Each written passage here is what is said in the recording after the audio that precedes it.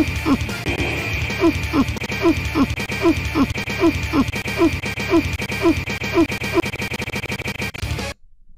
homie time. Hey guys, we finally have the details for Angel Golden Frieza, the transforming one from Tournament of Power, and he is physical. So the two types, again, like I said when I did my initial video on this, you know, sort of speculating on what the stats would be, what his kit would be like. I said the two typings I would be completely fine for would be AGL or physical, and he's physical, so I'm completely fine with this. So let's go ahead and look at what he does here. So again, I'm ultra tired, so bear with me here. I just did the translation on Reddit. I'm sure the wiki has a page up for these guys, so go ahead and check them out if you want a more clean view of what this guy is able to do. But here we go. Frieza Final Form Angel. So the leader skill. Now this is immediately pretty cool. Resurrected Warriors or Otherworld Warriors, key +4. HP attack and defense +150. Let's actually pull up those categories. So we have Resurrected Warriors right here, and then Otherworld Warriors should be all the way down here somewhere over here. So I'm actually very happy that they didn't introduce a new category here. And I was thinking to myself, if you guys saw my speculation video, I was like, I really can't think of a new category that they would possibly give this guy. So I just thought of like some like very obscure category, and I was like, okay, sure, let's just give him this. And they actually didn't even end up giving a new category, which is great. I really don't want them to keep making new categories constantly, so that's a step in the right direction, honestly, in my opinion. So Resurrected Warriors, right? The biggest thing that comes to my mind is this guy is getting 4 ki under a leader skill, which is really, really good because he's, you know, he doesn't really struggle like immensely for ki, but his only ki link is Prepare for Battle. Now, this Frieza is not going to link up super well with this guy, because Frieza's best key link is Shocking Speed, and this guy's at Prepare for Battle. But the leader skill is going to help this guy out for sure if you want to use the Frieza as a floater, which is completely viable. We'll see why in a second. But I think that's actually a pretty cool thing that they did with this. What else? Who else can use an extra key on here? I guess mostly LRs, right? LR Bojack can use that. Oh. You think this guy's struggling for ki? Well, just throw him under a 4 ki leader skill. This guy too, right? I mean, look, you can use this Frieza as a leader. Put this guy, and where's the, isn't the Angel Goku on this category as well? He should be. Somewhere. There he is, right here. Yeah, so you throw a rotation of these guys together under a 4 ki leader skill, like this guy's going to be supering, or ETK super attacking every single turn pretty easily. So, this guy having a 4 ki leader skill for, Resurrected Warriors is actually pretty cool. Now, Otherworld Warriors, I kind of didn't want this guy to be an Otherworld Warriors leader, but it's not the worst thing ever.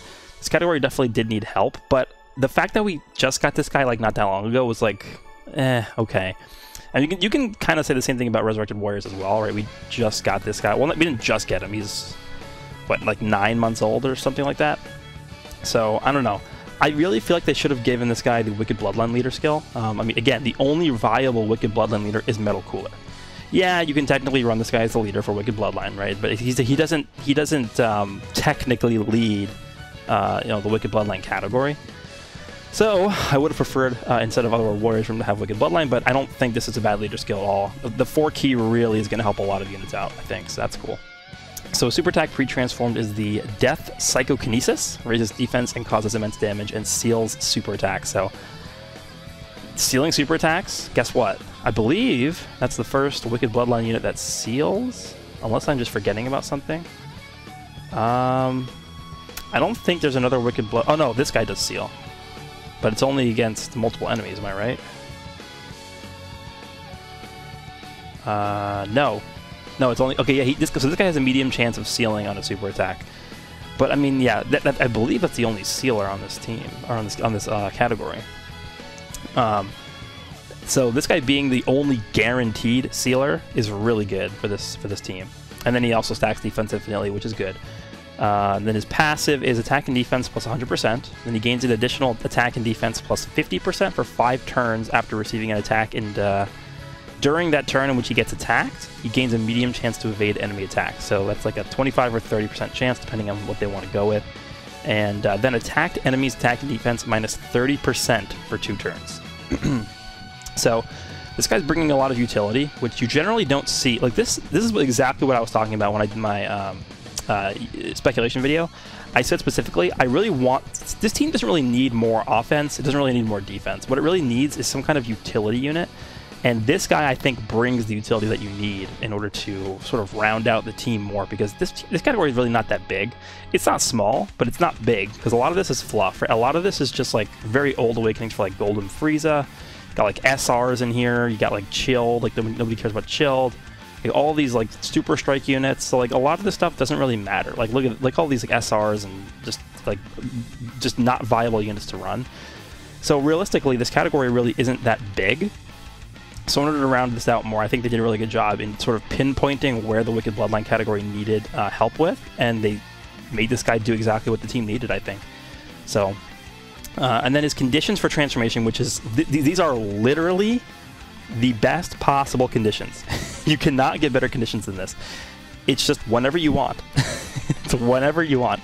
So when entering attacking turn just means whenever you enter a turn with this unit, you can use the active skill. There's literally not a single restriction. So really, really nice.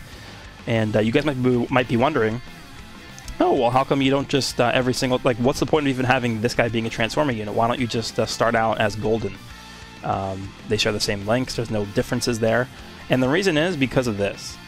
Because of well, this is one of the reasons. Because he infinitely stacks defense. So if you're going up against a longer event, like Legendary Goku event, even Dragon Ball History, you can choose to not transform and stack his defense for a longer period of time, so that you can pretty much make this guy immune to taking any damage, just because stacking defense is literally like the key to winning against those modes.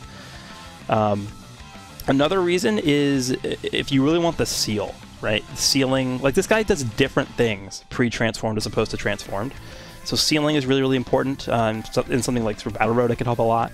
And we'll take a look at what he does post transformation as well, but it's this, and you'll see why in a second. Another thing you could also talk about is this debuffing effect. So if you're going up against, I don't know, like the so the new extreme categories for Battle Road stages came out, and like the third stage in a lot of those stages, or the third fight in a lot of those stages, is an enemy with like 30 million health or something. It's like really, really powerful enemy with like a million, bajillion, fulfillion health, right? So if you're able to just keep them debuffed the entire time with this guy, it's gonna make your life a lot easier for the rest of your team. And I feel like that's a decent argument to keep this guy untransformed, because this part is really gonna help your team out more than if you just transform, I think. So that's something to keep in mind as well. So there are instances where you just don't want to transform, right? But I think for the most part, you're going to want to sort of do a balance of keeping this guy untransformed and transformed, and we'll talk about that in a second. But okay, so the links. Here's where things get interesting.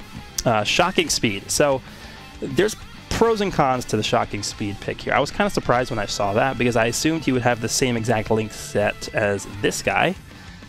So he basically loses Brutal Beatdown for shocking speed, and then I think he loses Revival as well for, what does he get instead of Revival? Nightmare. Yeah, Nightmare. He gets Nightmare instead of Revival, which is fine, right? But I think in terms of shocking speed, like, let's go through here, and you're about to tell how much I play this this category. So which of the good units on here have shocking speed and which don't? So this guy does not. This guy does not. This guy does not. This guy does not. Let's see. This guy does. Does not. Does not. This cooler does not. This cooler does, so when he gets his EZA, that could be good. Full Power Frieza does not. Oddly enough, both of these metal coolers do have shocking speed, and the Dokkan Fest exclusive does not. So that's kind of weird. I don't know why they did that. Full Power Frieza LR does not.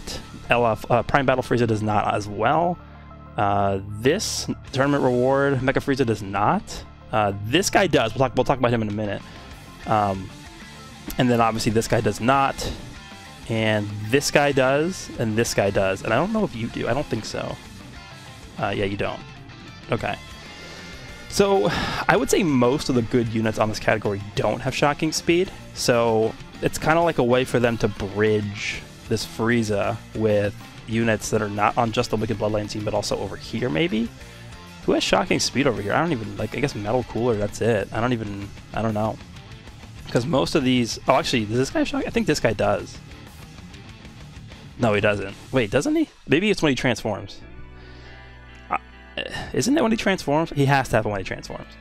But, yeah, I don't know. I think I would have actually preferred if they kept Shocking Speed as Brutal Beatdown. Because Brutal Beatdown, I believe at level 10 is at, was it 15%? It's either 15 or 20, I don't remember exactly, but that would have made a big difference. This guy doesn't need Ki, right? If you're going to link him up with this guy, because again, this is going to be his best linking partner, or he should be his best linking partner. Well, other than one of the units, which we'll talk about in a second, but this guy like becomes a lot better because of this guy's release too. So maybe you wanted to keep Brutal Beatdown. I don't know. It's kind of a toss-up. Revival, I'm completely fine with them tossing Revival for Nightmare. Overall, I think his link set is pretty good. I think, honestly, I'd rather him have Shocking Speed than Brutal Beatdown, even though I think he would have worked better with this guy over here. But I think for the just for the long run of the game, and like for this guy's how well this guy can age, Shocking Speed is a more prevalent link overall in the game, so I'm fine with that. Categories are just self-explanatory, and then now we go into transformed Golden Frieza. So Super Attack becomes the Golden Death Blaster. So this is interesting. Massively raises attack for 1 turn and causes immense damage. So massively raising attack. That's like Super Saiyan 4 Goku and Vegeta and Physical Trunks from the Android 13 movie. And I think Tech Super Saiyan 3 Gotenks does it as well on his 11 key super attack, and maybe Physical does as well. I don't remember if Physical does. But there's very few units in the game that massively raise attack for 1 turn. I guess Bra does it, but she also stacks it, but she's like a support unit, so it's not as impactful as this. But this is a big deal. I think people look at this unit and they don't even realize that he does this, and they don't realize how impactful this is. Like, the reason why Super Saiyan 4 Goku and Vegeta, or mainly Super Saiyan 4 Goku, can tank as well as he does is because he massively raises his defense on super attack. If he didn't do that, he'd be like terrible defensively. So this actually makes a big deal in terms of how much damage he can output here. And then the passive. So before we even go into the passive, I think this is a very vanilla unit. The transformed Angel Golden Frieza. He's very vanilla. He's not super unique. He doesn't do anything that's like, oh wow, I never thought they could do that before with a unit in this game where they're, you know, they're thinking out of the box with this one. No, he doesn't do anything like that. So yeah, I wouldn't really argue against the claim that this guy's boring, because I definitely could see that argument. But I think as a whole, he does a lot. So attack and defense plus 120%, so that's just pretty plain. Then he gains an attack and defense plus 80% when launching super attack, and great chance to stun the attacked enemy. And then he also reduces damage received by 50% when HP is 49% or less. Whew. So this, right? Great chance of stunning the enemy. So because this effect is in his passive, it is for the turn only. It does not carry over to the next turn. So let's say you're in through Battle Road, you transform turn 1 with this guy, and you stun an enemy. That enemy is not going to be stunned in the following turn. They're only going to be stunned for the current turn, which I think is actually quite good. And if you compare this unit directly to like Ultimate Gohan, so I'm telling you right now, a lot of people are going to be doing this, so get ready. But most people consider this guy to be the quote-unquote best TUR in the game. I'm going to tell you right now, this guy does not have nearly the utility that Frieza has. Frieza can lower attack and defense, he seals, and if you want to transform him, he has a great chance of stunning, which, you know, all that stuff that I just talked about provides a form of defensive utility for your rotation. So it protects your allies. While this guy himself is just like unable to be touched by any damage, this guy is also super tanky, but he also helps his rotation out. While this guy is mostly a self-centered unit, which is not a knock on him, I'm just saying that's how he was designed, and that's how Frieza was designed. So that's the big difference that I see in these two units. And then this actually, it's not like uber useful, but in difficult modes like Super Battle Road, if you get caught with a super attack, like in, you know, the turn where this guy's not on rotation, and then you come into the rotation with this guy and start the rotation below 50% health, he's gonna be like he's not gonna be able to take damage from anything because his defense is gonna be so high. And the main thing I want to stress with this unit that I think a lot of people are missing is the fact that this exists on this pre-transformed form. This synergizes so well with the fact that he gains defense when he launches super attack, because that's going to factor into the defense he builds up prior to transforming. So basically, it works the same way as AGL LR Super Saiyan 2 Gohan, where he builds up defense, builds up defense, builds up defense, and then when he transforms, that defense carries over to the post-transform state. But this guy then has this, which is going to calculate the defense on super attack, taking into account the defense he built up that's already existing on the unit before he supers.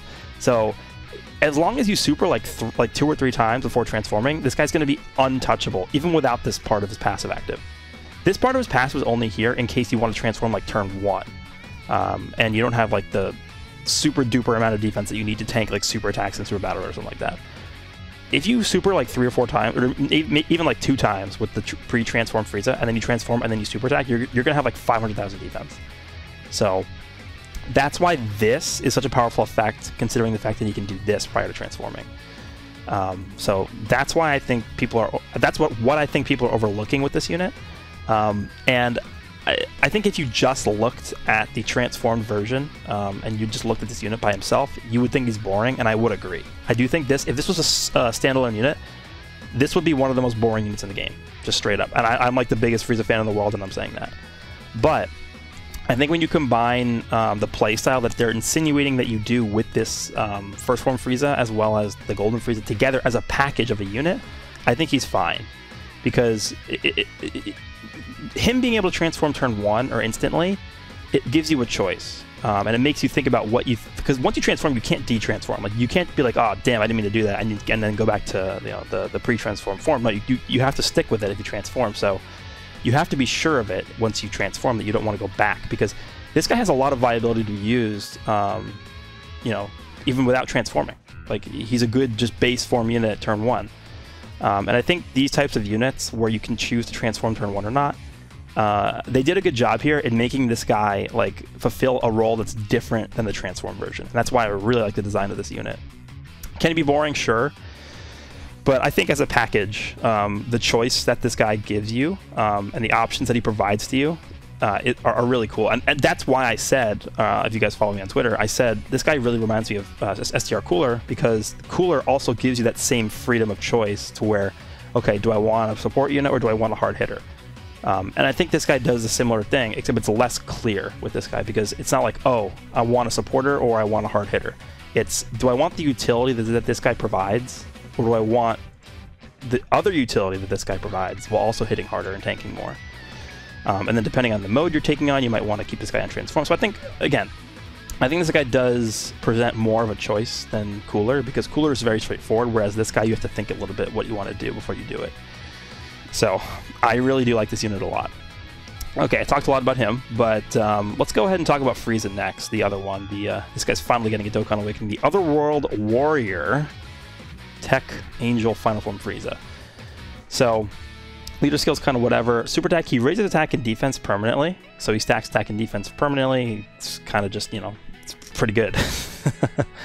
Okay, then his passive, he gets attack and defense plus 120%, or attack plus 120%, defense plus 100% when launching super attack. So that's good. And this is really important because he changes into Key Spheres to Rainbow. He is the first Wicked Bloodline unit to change orbs. He's the first orb changer on the Wicked Bloodline category, which is insane, but it's true. So people are sleeping on this unit. I'm telling you right now, this guy's going to be like really good for the Wicked Bloodline team. He also reduces damage received by 40% if your entire team consists of characters belonging to the Otherworld Warriors category. So if you're running him on the Wicked Bloodline team, you're not going to have this active. But literally just this one sentence is, I guess, sort of 2 phrases, is enough to make this guy good enough to run on there, I think. Links are Prodigy, Strongest Gun in Space, Universe's Most Malevolent, Shocking Speed, Nightmare, Otherworld Warriors, and Fierce Battle. And if you notice his link set, it is the exact same link set as this guy, except this guy has Tournament of Power, and this guy has Otherworld Warriors. So this guy's actually a really good linking partner with the new Frieza. So that's why they did this, I feel like. And then also to mention with this guy as well, if you run this guy as a leader, you could actually run the pre-transformed Frieza with the post-transformed Frieza as a rotation, which is... that rotation is so stupid. Oh my god. But yeah, so like if you get unlucky and you get both of them starting in the same rotation, and like the first rotation of a fight, you can just transform one of them and that's your rotation. Like, that's what, you could just do that. So yeah, I think this guy, going back to this, is already being underrated. So don't sleep on this Frieza. Now Cell's interesting. I talked a lot about this Frieza. Obviously, I'm a big Frieza fanboy, but something that the Cell does, I actually think this is the most interesting mechanic that we're seeing coming out of this data download, even more so than anything this guy does or anything this guy does. So Cell, super attack, he also infinitely stacks attack and defense. Passive is Otherworld Occupation. Attack plus 20% and defense plus 15% per key sphere obtained. All allies key plus 2 when collecting 2 or more rainbow key spheres. I love that. It's something we have never seen before, and I really like that a lot. So guess what? Guess what? It makes this guy and this guy like a really good linking partners. Well, not linking partners, but partners in general, because this guy is creating the int key spheres, or sorry, the rainbow key spheres, and then this guy's collecting them and then giving the whole rotation plus 2 key. So they really don't even have to link well in terms of key links, because this guy's giving the whole rotation 2 key because of the fact that he's getting 2 rainbow key spheres, and then he's also getting an extra boost from the key spheres from his passive. So this is a really good combo, this Frieza and Cell. And then he also has super effective against all types damage if your entire team consists of characters belonging to the Otherworld Warriors category. So Otherworld Warriors with these guys on there, it actually could be decent. The only thing is, going back to the category, this is the global side, so we don't have the new units listed here, but a lot of the category, like 90% of the category, are super class units that are not going to link well at all with like Frieza or Cell units. But the fact that this guy does give the 2 key when he collects 2 or more rainbow key spheres, you know, that could make a difference in terms of them not really necessarily needing to link up super well for everyone to get a super attack. So I really like that ability on the Cell. I hope they expand on this in the future, because this is the most interesting ability that they've shown in this data download to me, and that's cool. I like that a lot. And his links are Big Bad Bosses, Ultimate Life Form, Fear and Faith, Shocking Speed, Nightmare, Otherworld Warrior, Fierce Battle. So not terrible if you want to link them up with other Cell units. And then the categories are also self-explanatory right there. So there is my breakdown of the Frieza. I really like him a lot. He's going to be insane. He doesn't just hit hard, doesn't just tank well, he also provides utility. So, you know, when you're comparing units, keep that in mind, because not a lot of other units can do that. But yeah, I hope you guys enjoyed this one, and I will see you all in the next one.